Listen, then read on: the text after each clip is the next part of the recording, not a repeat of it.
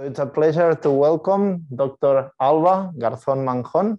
She is actually in the Max-Planck-Institut für Eisenforschung, MPIE, in Germany, in Düsseldorf. But she was doing the PhD between ICMAP, CSIC, that is our neighbors there, and UAB. Okay, and now she has been for 5-6 years. Almost 6 years. Almost six years in Germany. And she will join the ICN2 in September. So we are lucky to have her here. So it's a pleasure to have you here, and the floor is yours. So, good morning, everyone. Thank you so much for coming today.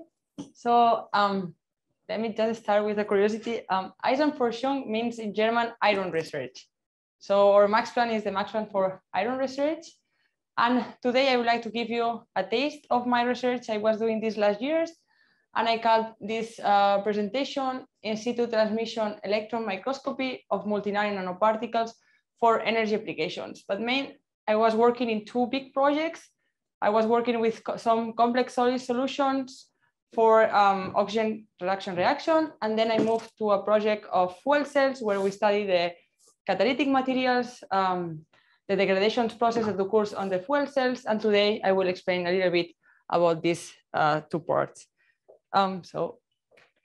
Before, okay, Jordi did it already, but yes, I finished my bachelor in chemistry here in Universitat de l'Autònoma in 2011. Then I did my master in science and chemical technologies between the ICMAP and the UAB. And then I finished my PhD in chemistry that it was called synthesis of metal oxide nanoparticles for superconducting nanocomposite. Another application is we were doing also testing cerium oxide nanoparticles to reduce the stress, the oxidation process for the human cells. And yeah, this is a picture of myself with the 3 members of the jury, and Josep Ros and Susana Ricard, and maybe some of you knows them, that they were my supervisors. After, in December 2016, I moved to Düsseldorf. I really like this picture because normally we have a gray sky. So when the sun is shining, it's a really nice city. So I moved to Max-Planck and I started as a postdoctoral research in the independent research group, Nanoanalytics and Interface, that is lead for Professor Christina Scheu. And first, as I say, I was exploring these complex solid solution nanomaterials by the use of advanced transmission and scanning electron microscopy. And then in 2019, I started as a project leader in the development of membrane electron assemblies, or we also call them shortly MEAs, for ultra long lifetime fuel cells. So our main mission is to determine the growth, the structure, and the properties relationships of these nanomaterials, and we develop strategies to improve the performance and the stability. So for the case of the complex solid solution, we use in-situ heating experiments, in-situ beam crystallizations, and other techniques. And as well for the case of the fuel cells, we study some core-shell nanomaterials made by ruthenium and platinum, and we study them by tomography, identical location, atom-proof tomography, and etc. that you will see in the presentation. So our facilities at Max-Planck, we have 4 microscopes. We have 2 GEOs, 2100 and 2200, where then you can make in-situ TM, heating experiments, mechanical testing. And this is kind of an example of the growth of some nickel nanoparticles under the heating from the amorphous nickel hydroxide matrix. We also have 1 Titan Themesis image corrected. Here you as well, you can make all the in-situ experiments, heating, etc. You can make high resolution, conventional TM. But for me, I really like this microscope as you can switch really easily between TM or STEM. This is an example of some gold silver nanoparticles. We were studying the dealloying process. They were becoming porous, and with the TM, we could study the crystal structure, how it's changing everything, and then how with the STEM, how was getting this kind of porous. We also have a Titan Themesis proof correctors. This Titan is more focused to spectroscopy techniques. There we can study EELs, EDS, high resolution STEM, among others. So the outline of my presentations, first, I will start with a general introduction about how we produce, synthesize these nanomaterials, and for what we need them. Then I will move to the first project about the complex solid solution, these nanoparticles for oxygen reduction reaction. And we will start, well, I will show you what's happening when we use different solvents, how the catalytic activities are changing. And also we study the thermal activity by in-situ heating TM. And then the project number 2, again, we will study these ruthenium, platinum catalyst nanomaterials and their degradations process to improve the lifetime of the fuel cells. And finally, I will finish with a brief conclusion. We have 2 ways to produce our nanomaterials, the top-down and the bottom-up. And inside of both, you can find the physical synthesis and the chemical synthesis. So in the case of the complex solid solution nanomaterials, we use what is called sputtering techniques to make them. And for the case of the ruthenium platinum, we use the solvothermal synthesis. But for what we need all these nanomaterials? So let me put an example. Imagine that we have here a fuel cell stack. We have an anode, we have a cathode. So the anode, we fill it with hydrogen fuel and the cathode with oxygen. And here with the catalyst, we can break the hydrogen bond. The membrane is proton exchange membrane. So the protons travel through the membrane, the electrons to the external circuit. And then together with the oxygen from there, we generate water and electricity in a clean way. So our complex solid solution nanomaterials are a good candidates to be used in the cathode, for example, in oxygen reduction reaction. And for the case of the fuel cells, I will focus more on the anode to study the hydrogen oxidation reaction. So let's go to study for the first nanomaterials. As I say, we produce by continuous sputtering techniques. But what is this? So here we have a chamber. It's an ultra vacuum chamber where we can have one target or multi-target. This target can be made for several elements, and the good part is also we can tune the atomic percentage of these elements. And here we have a wafer. So this wafer, we can grow thin films, or we can use this kind of wafers with holes where we can put our solvents and we can grow the nanoparticles in size. So far, we produce material from 2 up to 13 elements. But today, I would like to focus more on the quinary system, chromium, manganese, iron, cobalt, nickel, and this iron is repeating, because they offer really outstanding possibilities for oxygen reduction reaction. And in our case, we use the ionic liquids because they are salts with these melting points less than 100 degrees, and they offer outstanding possibilities as a media for the synthesis of these nanoparticles. So they act as electronic and steric stabilizer. They can prevent the particles growth and degradation, and they have a strong effect on the morphology, but as well on the composition of these nanomaterials. So when we went to the TM and we check our nanomaterials, we start first with our standard ionic liquid. We call ionic liquid number 2. I will show you later the structure.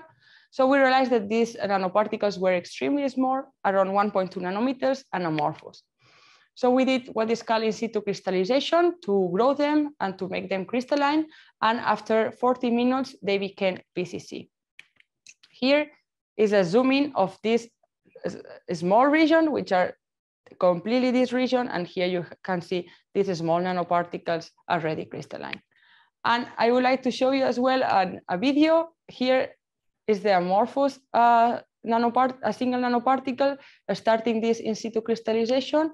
And as you see, we are focusing the electron beam. It's becoming, it's growing, maybe from the single atoms that are surrounding, and it's getting crystalline. Already you can see the lattice fringes.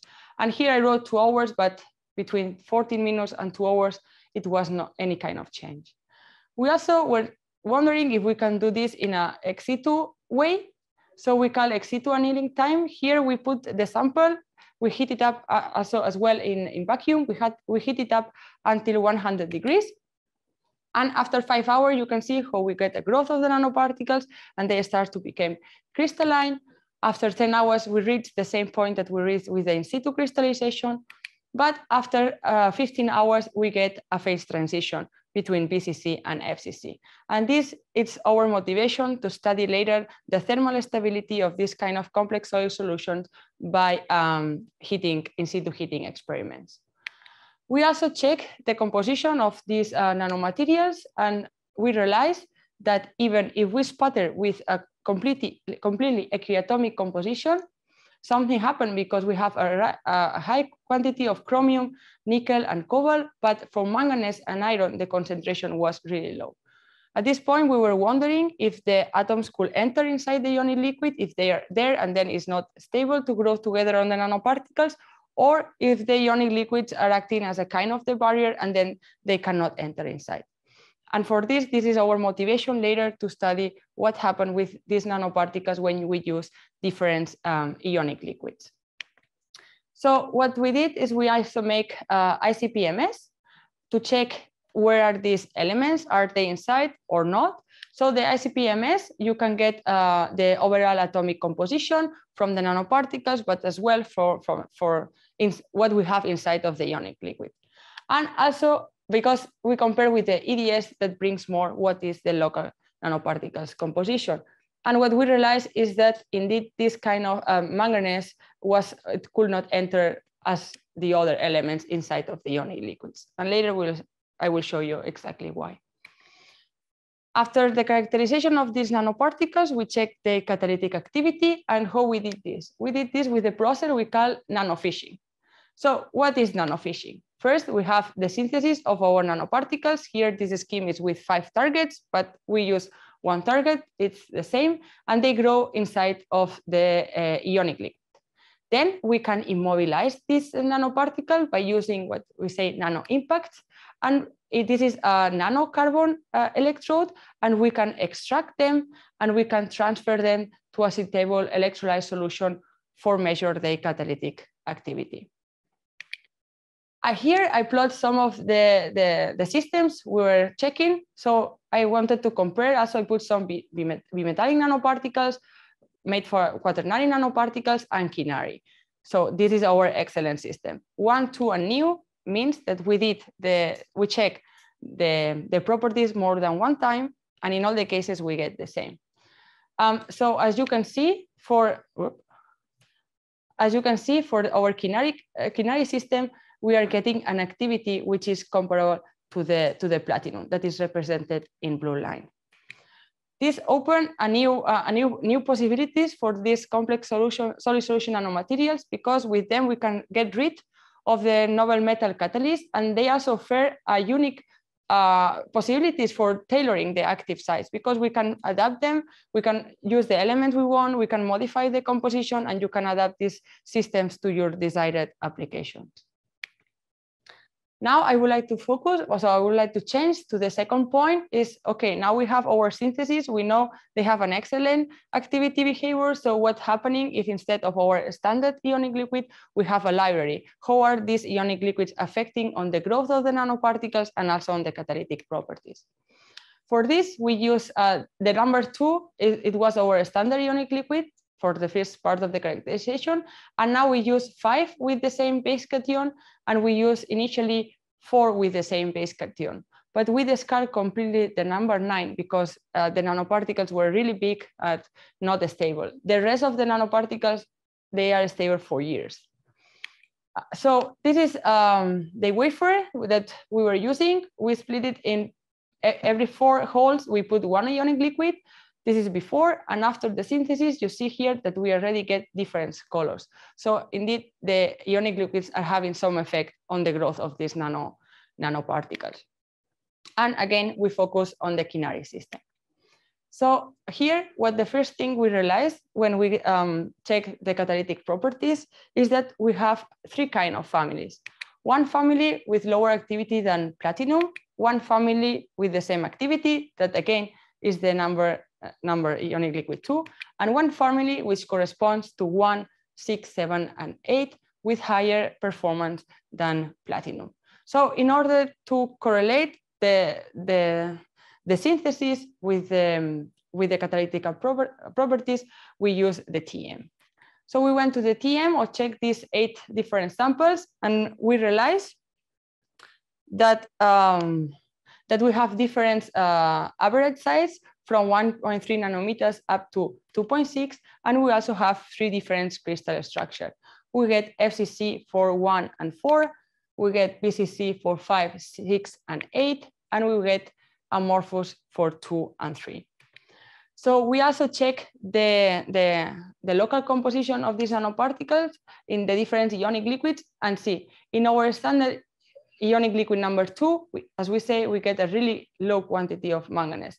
But look, in the number 3, we reach 19%. And why is this? And the opposite with nickel. So in the number 3, we get just 3%. But in the ionic liquid 2, in the nickel, we get up to 24%. So this was a little bit surprise. We also make ICP-MS, and they were in agreement with the EDS measurements. So let me show again the catalytic activities and the morphologies of the ionic liquids. And what we did is we tried to find some relations to explain the behaviors. So the first that we found is that the 90% of the 90 atomic percent of the manganese was only for the ionic liquid 3. So if you check the structure, the morphological structure of this ionic liquid, the number 3 is the only one that doesn't have fluorine. So in this case, if you want to get manganese inside, we need groups that doesn't bring fluorine. The same for the nickel. So maybe due to the specific morphologies of this ionic liquid, the nickel can enter inside. And look, in the case of the iron, here in the number 6, with a shorter ethylene change, we get less than 10% of iron, while in the number 7, we get much, much higher, almost 20%, I would say, or 15. And this means that iron likes to have longer chains. And our best system is the ionic liquid number 6, where we have a BCC structure around 1.3 nanometers, where we have a high concentration of chromium, cobalt, and nickel, and low concentration of manganese and iron.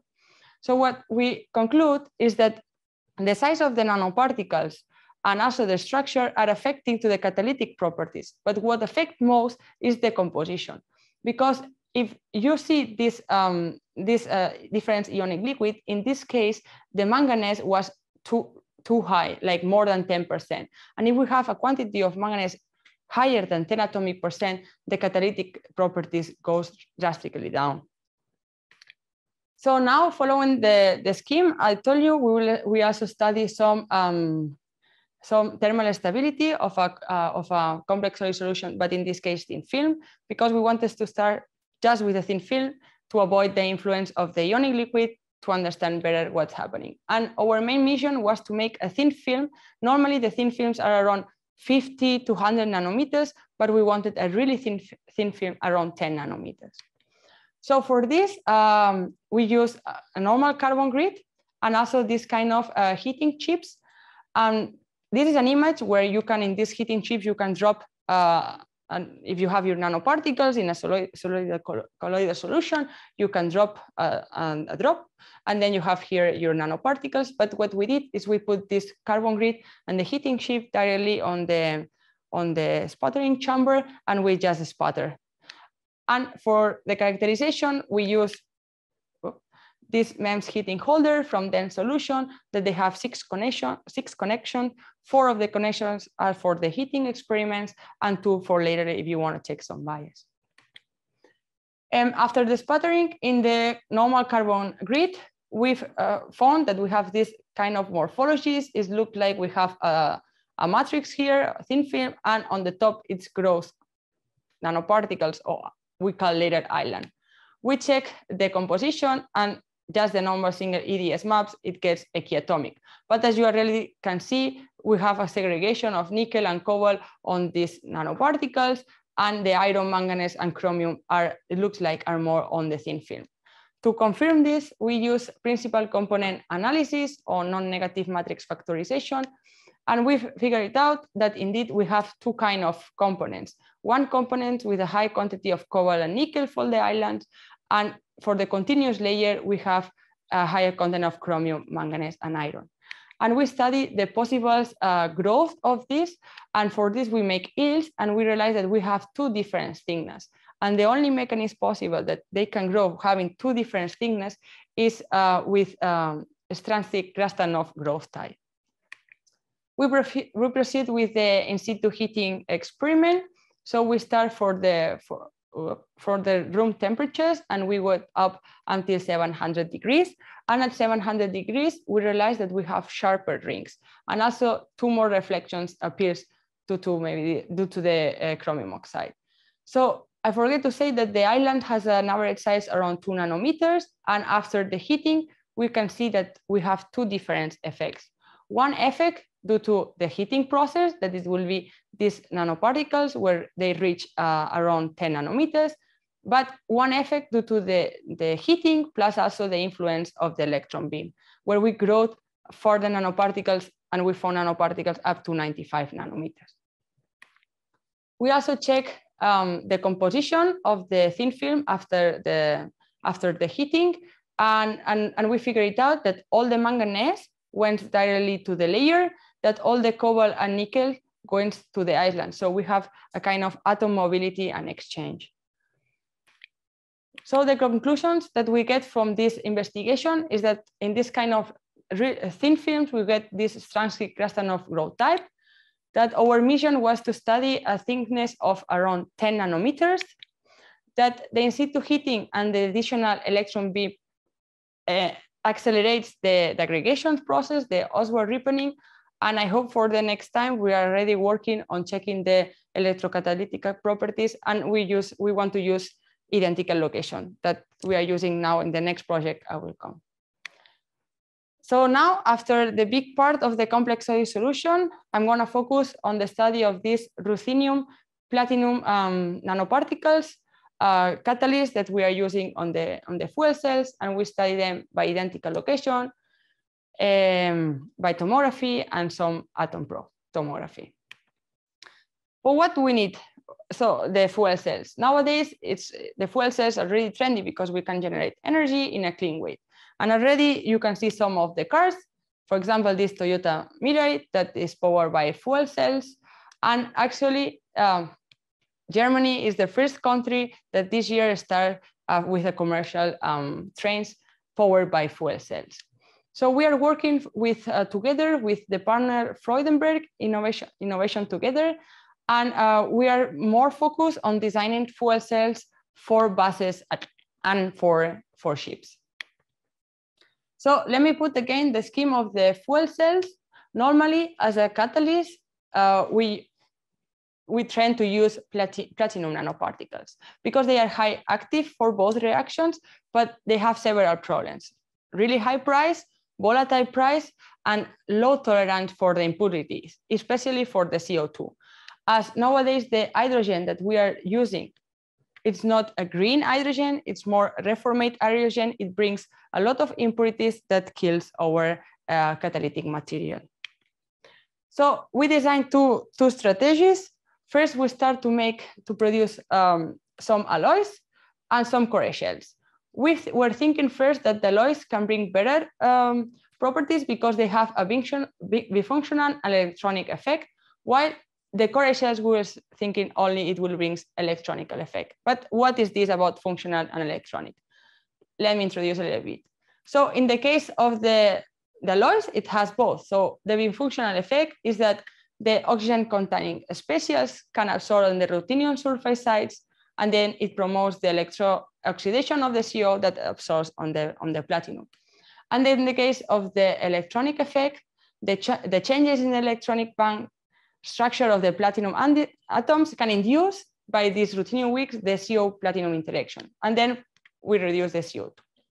But the main problem is that making an alloy with a less noble metal, like in our case, the ruthenium, decrease the stability of these catalyst nanomaterials. And for this reason, we start to study more core shells. We protect them.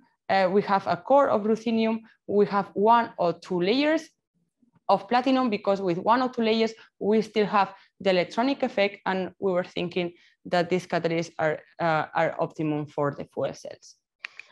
So when we make the synthesis by solvothermal, as I will explain you initially, and we check how are the morphologies and how are these nanoparticles, we were expecting that they are core shells. But here, this is a HADAF image, and for the ones which doesn't know, so in the HADAF, we have a Z contrast. This means Z contrast. This means that the materials or the elements with a higher Z, it will appear brightest. White with lower, gray. So in this case, the ruthenium has a lower Z than the platinum, appears gray, and the platinum appears brighter.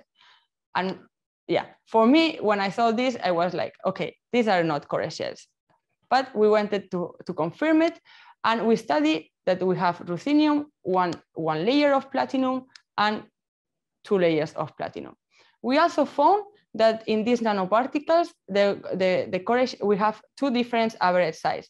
The core shells were around 5 nanometers, but we found a lot of small single platinum nanoparticles. They are marked in the yellow line. And in the case of the ruthenium to platinum, again, we found 2 different families. These are a little bit bigger, and the families of the platinum. So for 1 layer, the 70% of the particles were core shell, while for the 2 layers, only the 60% of the particles were core shell.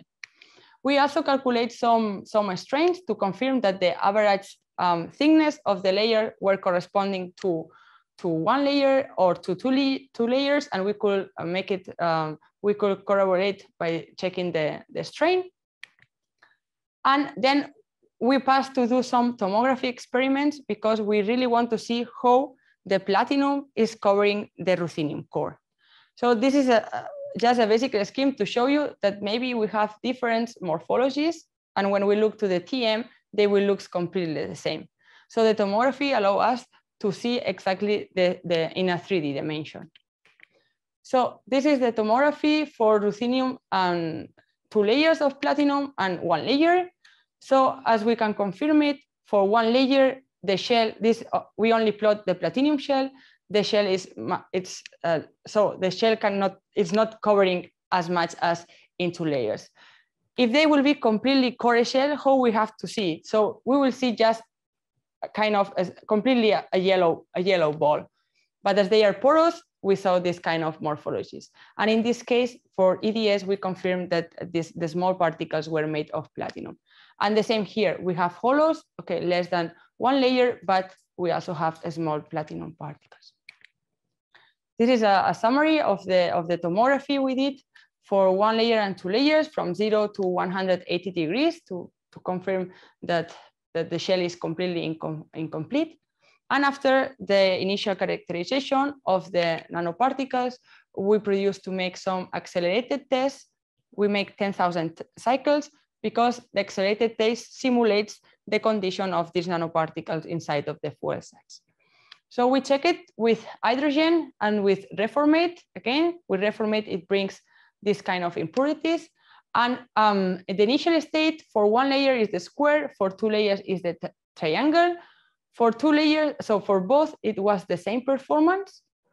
But if you see, for the reformate, 1 layer was higher performance than 2 layers. But after 10,000 cycles, what we could see is that the performance for 1 layer got even lower than for 2 layers for both cases. And later, I will enter against this to explain you exactly why. Well, this is exactly what I explained right now. So what we did is that after 10,000 cycles, we checked these MEAs. Basically, MEAs are the carbon substrate that we deposit the nanoparticles to form this catalytic layer for the fuel cells. This is 1 layer, and this image is 2 layers. And in both cases, we saw that the part closer to the membrane has a higher concentration of core shell nanoparticles, and the part more far away, we found a lot of platinum nanoparticles. And also, it looked like all the ruthenium is diffusing. In the case of one layer, we get up to 10% of ruthenium in the cathode side. This is the anode side, while in the case of 2 layers, we get only a 3%. We also make some PCA to confirm these 2 families and to check that that we have many of small platinum particles. So we also make tomography after these 10,000 cycles for 1 and 2 layers. And what we found is that in the case of 1, the ratio decreased around 63% during the accelerated test, while in the case of 2 layers, there are no difference. So it looks like they are a little bit more stable. So what happened here? What we found is that let's focus on the reformate hydrogen. Here, number 1 has a higher initial performance than with 2 layers. Why? Because as you remember, with one layer, we figure it out, we have 70% of core shell, while in 2 layers, we have just 60%. And the contribution of the small particles can decrease the performance. But the problem is after 10,000 cycles, the layer number 2, it looks like it has higher performance than 1 layer. And this is due to because number 2 has a higher ruthenium protection due to the platinum shell and doesn't allow the ruthenium diffusing from the nanoparticles. To understand better what is happening, because here what we did, we check before the fresh nanoparticles and after. And we are really interested on check what is going on during the middle. We did what is called identical location TM. Basically, we have a TM grid where we have letters, so we can put our nanoparticles and we can find always the same region. There, we make a 3-electrode setup to make our accelerated test. We put exactly the same conditions than before. And first, the TM grid with our catalyst nanoparticles, it will work like a working electrode. And first, we were using this kind of setup, but it was really bad because we have 2 kind of cells. We're having some leaking. We got a really horrible connection. So I will show you both results because it was a nightmare for us. Finally, we have a nice workshop at Max-Planck, and we were designing our own identical location lab. We built our own small cells to have everything in one pot, and we adapt also the counter and the reference electrode to the original accelerated test. So here is with the first initial setup. This is initial fresh nanoparticles where we wanted to check how are they, and this was just only 400 degrees, completely a mess. But when we get better and better, and we design our own setup, this is the initial state. Finally, I just plot the 5 less CVs to show you that they are. So the first one, they were completely noisy, and here we could control them. And we plot right now just until 500 CVs, but it brings a lot of information. So the nanoparticles are moving, and you see these kind of particles are now here together. So we start to have some Oswald-Ripening effect and aggregation. And also we make some EDS, and we get a decrement of the ruthenium. So just with 500 cycles, the nanoparticles are starting to have some degradation process. Our aim is to do something like this. This is a former work from our former colleague from Dr. Henge. She was also studying nanomaterials for fuel cells. And what was she doing is she has the fresh nanoparticles, she was cycling, she was taking different cycles, and she was looking that these nanomaterials has some aggregations and finally some dissolutions. And this is what we aim that maybe in September, I can show you more about this. As I explained, the impurities are killing the catalytic material. We consider the carbon monoxide from the reformate hydrogen, but there are more impurities which can really contribute to the low performance of the fuel cells. And one of these is the chlorine. So to make our nanoparticles, we use the solvothermal process, and we use chlorine precursors. As the chlorine is really in a low quantity, we were thinking that we can make some atom probe tomography, and we can see where is this chlorine. We have not and where. For this, we developed a new electrophoresis process because for APT, we need a tip, and then we will analyze this tip. But how we make a tip with the nanoparticles? So we have we use this strategy. We have a copper plate, and we use cobalt, a cobalt matrix. We put everything together, and then we create this kind of cobalt matrix with our catalytic nanoparticles embed on it. Then we make, using a focus ion beam, we produce our tips. We cover with the normal standard process. And we had this matrix with the nanoparticles, and finally we can build this kind of APT specimen. And this is again all the process on the FIP. And then to check our composition from the tip, we have two ways. We can have a voltage pulse or with laser. So due to the mechanical stress that the voltage pulse was using, we had to use laser. But the laser has the advantage that it hits the sample and it can bring some aberrations. But it works like when we had the laser, it can hit the tip, and then with the detector, you can check from where it is, X and Y coordinates. Due to the evaporation sequence, you can see how deep, which position is the Z, and related to the time flight, it has the chemical identity of your species. As I say, we are using laser, plus we are using carbon. We have we cannot reach atomic resolution, so we were thinking in make some STEM APT entomography correlations to understand better. And for APT, finally, you have your mass spectrum. So to know exactly the influence of how are the core shells, that they are made by ruthenium, platinum. First, we need to check the mass spectrum, the ruthenium, and then the platinum. So here I just put you our first step with the ruthenium nanoparticles. Here we make this EDS to confirm that this ruthenium it's here, and then we start to plot. In the spectrum of the APT, we can see that we have these several impurities. So in this case, we were focused on the chlorine, and as you see, it was not possible to get.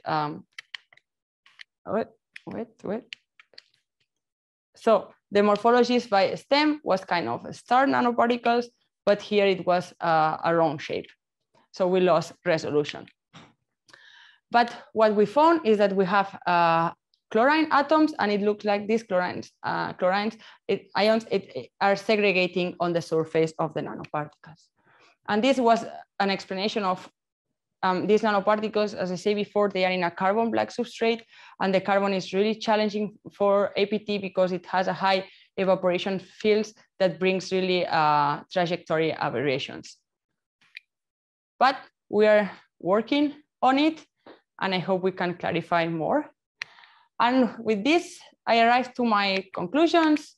So we study in situ TM, we study the growth mechanism of nanomaterials.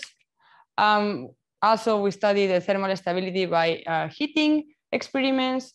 The high resolution TM, STEM, EDS techniques, we can bring morphology, size, structure, and composition information.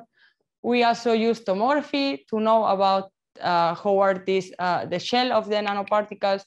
And we also make correlative STEM APT to study in 3D these impurities, which can kill them, the catalytic material. And for this, I would like to say thank you to, so this is a picture from the pandemic. We could not meet in person. We just took a picture on Zoom. And I would like to say thank you. This is my group, the professor, Christina Schoy. And I would like also to say thank you to Bochum University for the help on the synthesis and on the measurement of the catalytic application, and to my project members, Mikel and Nico. And yeah. Thank you very much, Alba. So now it's time for questions. I think this is not working. Oh, it's working. I think it is. Ah. Yeah, it is. It is. Is there any question in the room? Thank you for the very nice talk. I have a question about that. Because usually we suppose that the E-beam, electron beam, that will damage a crystal and make a crystal become amorphous. But for your case, it's from a amorphous and make it into a crystal. Yeah. I'm really interested in that, why it happens. I think for me, I think it depends of your material, and it depends of the conditions. I don't know which kind of dose are you using. So for our exact experiments, we think with the electron beam, we are giving energy to the system, and with this energy, it can organize. And we also think we have some still atoms surrounding that they can grow on the nanoparticles, and they became crystalline. But if you want, we can check your system later, and you can also show me which kind of material, which are your conditions, and we can have a look. For me, I work on the perovskite oxide, but for me, usually when I do the high resolution TM at the very thin edge, it's very easy to become amorphous. Yes, but again, depends on the material, because I also, when I was doing these experiments, I get inspiration for several papers I was reading. And in these papers, they were also using the electron beam to make crystalline the materials. But which material do you have? Perovskite. Okay. That's different. Imagine in your case, when you were studying superconductors. Yes. In the YVCO, whenever you were focusing with your beam, you were destroying the material. Yeah, and getting it amorphous. Yeah. And when you have nanoparticles, sometimes you crystallize them. So yes. It's the other way around. Yes. Yes. Okay. But in perovskites, that happens. You Yeah. damage the material and destroy it. Yeah. Thank you very much. Any other question?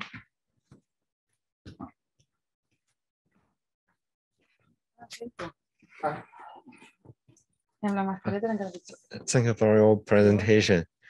For the heating part, and do you consider the time or the rate of the heating? It means, for example, you need the 600 Celsius degree. You Yes. reach this Celsius degree directly, or no, we make it a step. Exactly. So we hit 100, we wait half an hour. We hit 100, we make half an hour. We hit, and like this. And then we hit it even farther of 700 degrees, because what we want to see is where it doesn't become unstable, no? That makes this decomposition. So for this reason, we heat up step for step, and we stay with this temperature to see if we have some changes. But I have to say that when we reach 700 degrees, it was really fast. In 1 second, bloop, it gets decomposed. So we have to optimize the best condition when check the in-situ. Because for me, it will not have sense to heat really fast. You don't know at all where is the barrier. So I will have a smooth heating gram, and then staying there for a while to see if there is some changes or not. Okay, so maybe it will spend a longer time to find the best condition. Yes. So you have to make sure this crystals change. At the same time, you have enough time to catch this. It's not easy. When we started this experiment, I think we reached 400 degrees, and we were thinking, okay, they are stable. But no, I wanted to really go further, and then it was at 700 degrees when it changed. Okay, so this condition is the similar like the synthesize process, or? Exactly. It was, we have in a sputtering, and then we make a really thin, let's put it this, our wafer is the grid or the heating chip. How large is the wafer? It's the wafer that you make the sputtering is a TM grid. Or a heating chip. Okay. That's it. Okay. And we really wanted to do thin films, not higher, to compare the stability from the thin films of around 10 nanometers over to the higher, like 2000, from 50 to 200, because it has completely different behaviors. And another one for the Kershaw structure, you see. I don't think this is a Kershaw structure. Yeah, me neither. It's what I show you. Yes, it needs, I agree. Yes, according to the tomography, we can make sure this is not a Kershaw structure. Yes, exactly. Yeah. And this is good, because what it was useful for us is we get now 2 publications, one with the performance of the accelerated test and one with the TM characterization. And it was good because with the TM, we could really understand why the performance was working like this. Why in one layer we had initially higher performance, but after 10,000, it goes really down more than 2 layers. And the TM was perfect to understand. So that's you said the 1 layer and 2 layer. What's the meaning of 1 layer or 2 layer? You mean the shell, right? Yeah, exactly. 1 layer of a shell. One. Yeah, it's not like the shell. Yeah. No. Yeah. The core is ruthenium, and then you put one shell, 1 cover or 2 covers. So it depends on how many platinum you use. We did it the opposite. Depends on how many ruthenium you use. Okay. So it's just to the platinum is always the same. Okay. Oh, okay. Okay. This just to compare the difference of 1 layer, 2 layer. Yes. layers, not the precisely one layer or two layer. Yes. Right? Okay. Okay.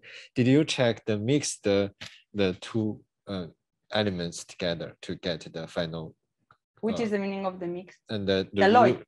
I mean the palladium and the ruthenium, Mhm. and mix them. It's similar, like not the synthesize the Kershell structure to check the alloy. Yes, to check the properties. Yes, and with the, so if you mix means the alloy that we just don't the have, physical mix. Yeah. Yes, it has worse performance because all the ruthenium was diffusing through the cathode.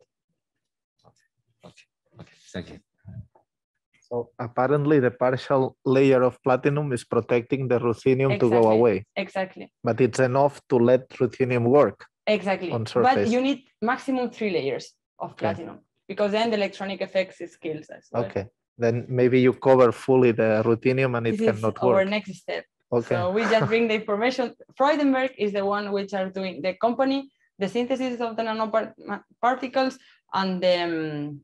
and the performance of the fuel cells. Mm-hmm. Then we have another partner which was developing the membranes, and we make all the characterization.